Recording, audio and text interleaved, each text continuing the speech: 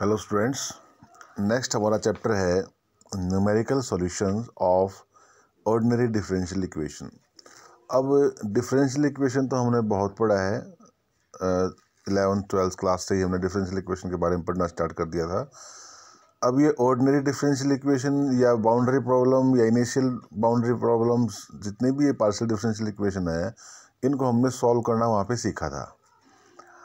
और partial differential equation के बारे में तो आप समझते ही हैं, जिसमें डिपेंडेंट वेरिएबल, इंडिपेंडेंट वेरिएबल और उसका डेरिवेटिव, ये सारे की सारी क्वांटिटीज़ अगर एक ही इक्वेशन में अवेलेबल हैं तो हम उसको पार्शियल डिफरेंशियल इक्वेशन बोलते हैं।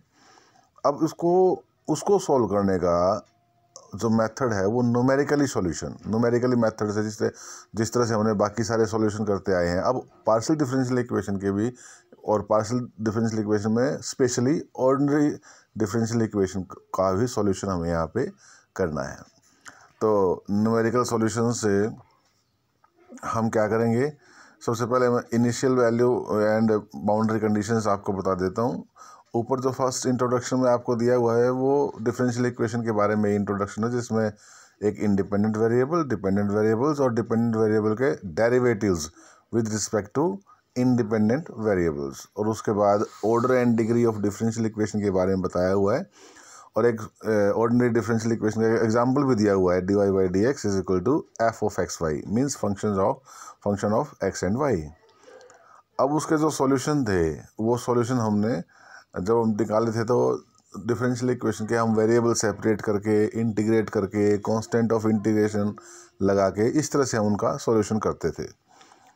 तो जो एनालिटिक टेक्निक्स थी वहाँ पे finding the solution of differential equation, तो यहाँ हम क्या करेंगे, the problem sometimes it can not be solve at all. कई बार टिपिकल प्रॉब्लम होती है तो उसको सॉल्व करना थोड़ा मुश्किल होता है, इम्पॉसिबल होता है या टिपिकल होता है। In that cases the numerical technique is useful और in numerical methods, instead of finding a relation between x and y, we find the numerical value of the dependent variable for a certain values of independent variables।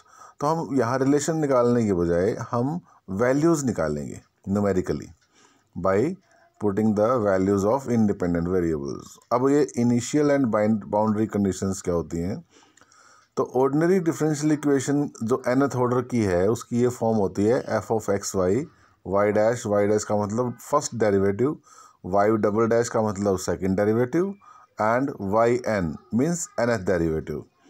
In general the solution contains n arbitrary constants and is of the form, जो arbitrary जब हम solution करेंगे तो एक नया function मिलेगा हमें जिसमें constant of integration n times है तो n टाइम उसके वहाँ पे कांस्टेंट ऑफ इंटीग्रेशन यानी कि c1 c2 cn ऐसे आएंगे। तो finding the particular solution n conditions must be given and the value of constant means c1 c2 cn are to be determined.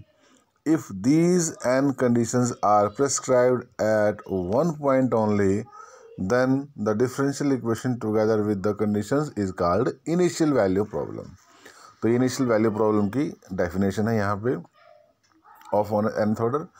In other cases when the n conditions are prescribed eight 2 और more points, देखो पहले वाले में तो हमने क्या किया था, वहाँ पे तो एक ही पॉइंट पे वो प्रेस्क्राइब्ड थी, यहाँ पे 2 और मोर पॉइंट्स पे प्रेस्क्राइब्ड है, then the problem is called boundary value problem. तो इनिशियल वैल्यू प्रॉब्लम और बाउंड्री वैल्यू प्रॉब्लम में ये डिफरेंस है।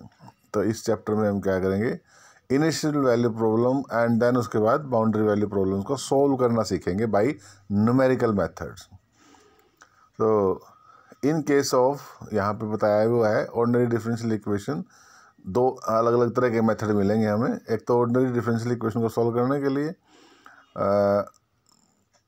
एंड द सॉल्यूशन, जो इनिशियल नाम से ही पता लग रहा है कि ऑर्डिनरी डिफरेंशियल इक्वेशन है फर्स्ट ऑर्डर की। An arbitrary constant comes in the solution and this will be determined by the condition given to us.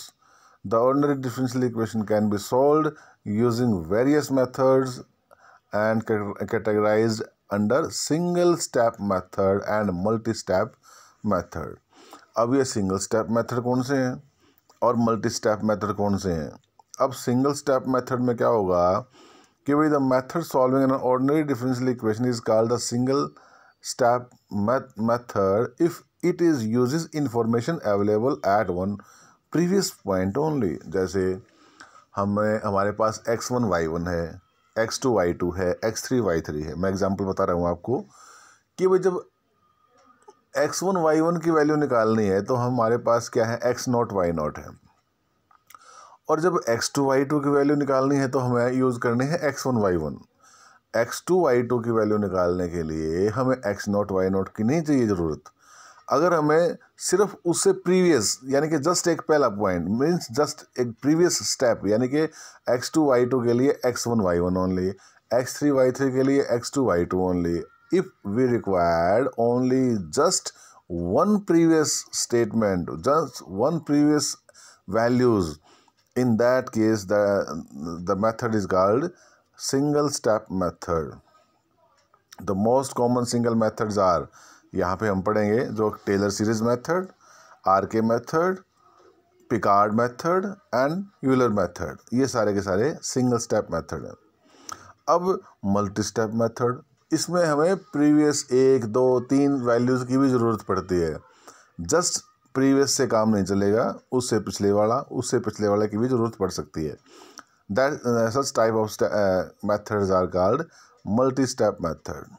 और इसमें एग्जांपल क्या हैं मल्टी स्टेप मेथड के, Euler modified method, predecessor character method, मिलने Simpson method and Adam बाशफोर्थ method, ये इसके example हैं। सबसे पहले हम बात करते हैं सिंगल स्टेप की यानी कि यूलर मेथड्स की। यूलर्स मेथड में हमारे पास एक डिफरेंशियल इक्वेशन है, ordinary differential equation dy/dx is equal to f of xy where y is equal to y0 eight x is equal to x0।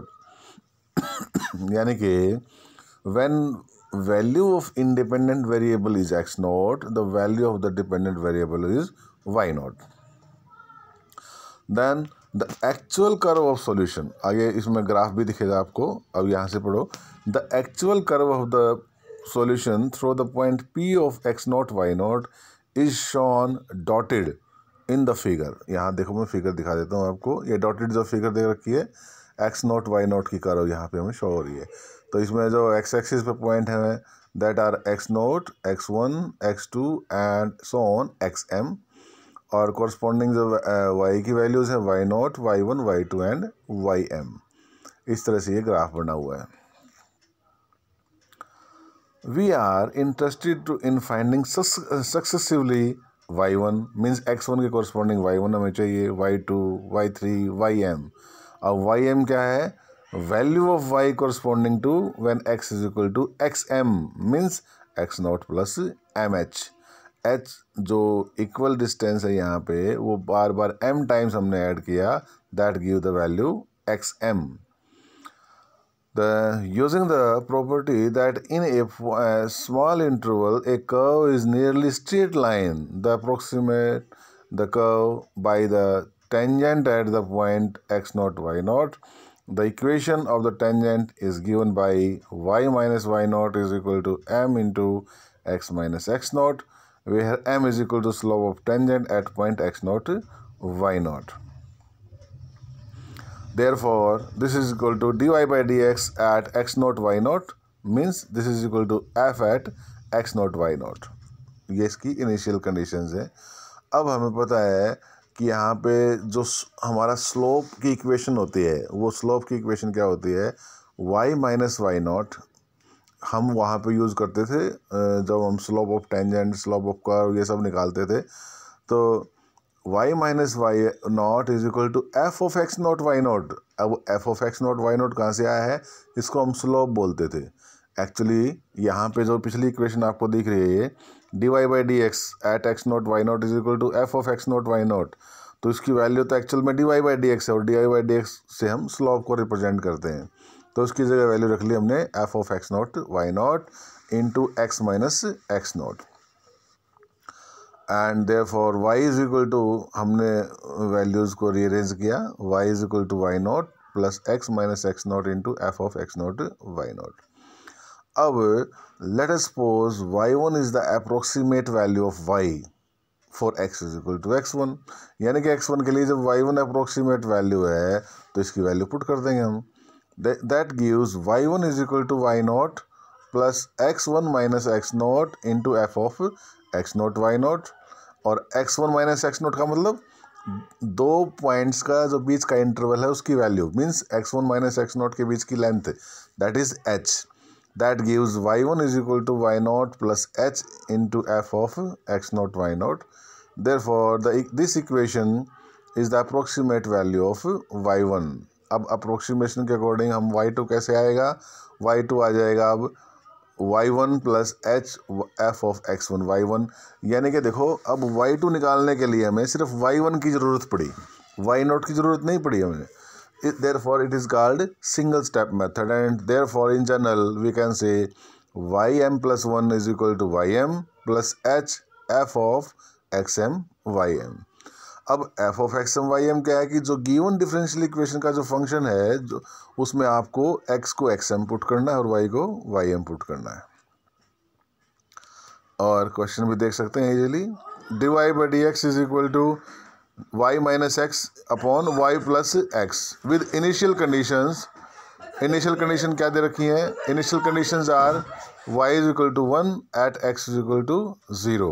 Initial conditions हैं and find y for x is equal to 0.1 by the Euler's method. तो उसके लिए हम simply क्या करेंगे, जो given equation है differential equation dy by dx is equal to y minus x upon y plus x, this is equal to f of x y, and therefore divide the interval 0 and 0.1 के बीच में हमें इसको 5 सब intervals में बांटना है, taking h is equal to 0.02, so that the corresponding values are x note that is x0, x1 is equal to 0.02, x2 is equal to 0.04, x3 is equal to 0.06, 0.08 and 0.1. Therefore, corresponding to x naught is equal to 0, y1 naught is equal to 1, and therefore you can put the value in the given equation, that is null. y1 is equal to y naught plus h of f into f of x naught y naught. Using all these values here, it gives 1.02. This is the value of y1. Corresponding to x2, that is 0.04, and y1 is 1.02, we can find y2 here, and the y2 is similarly by putting all the values it gives 1.0392, and at the next step y3 it will be 1.0577, y4 is equal to 1.0756, and at x5 means 0.01 it gives y5 is equal to 1.0928, and hence we can find at x is equal to 0.1 the required approximate value, that is y5 is equal to 1.0928. This is the Euler method to find the corresponding solution of x note के corresponding हमने y1 की value या x note के corresponding y note की,